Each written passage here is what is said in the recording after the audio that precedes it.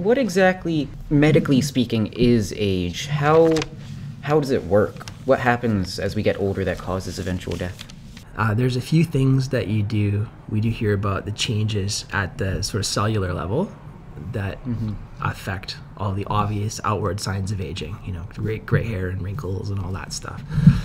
So one of the things you might have heard about is the telomeres on the chromosomes.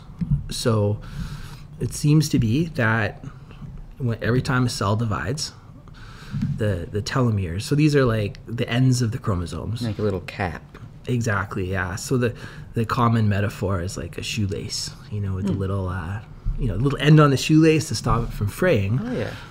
And apparently, every time a cell divides, that telomere gets a little bit shorter. After about 50 divisions, they're about as short as they can get.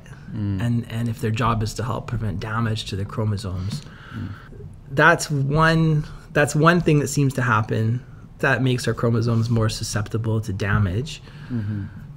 But there are some interesting things about that, though. Like, we do have an enzyme that can actually build telomeres. Really? Yeah, telomerase, right? It's a sensible name. Yeah, right. Not very creative, but yeah. And so there are animals, like apparently the lobster. It just keeps growing, and its cells are dividing, but the telomeres never get shorter. Never stops growing as long as it's alive.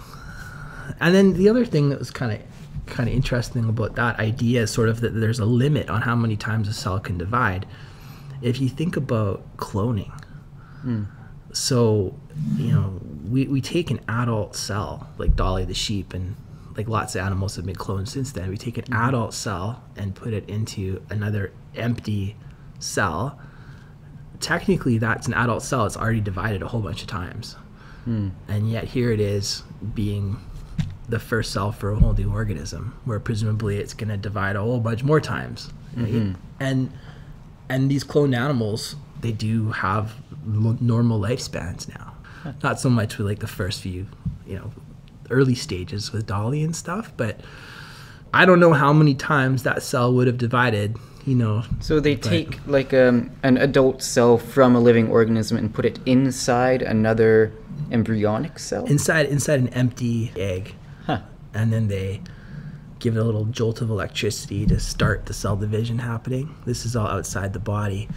And then once they get a little blastocyst, a little ball of cells, they surgically implant it into a surrogate mother.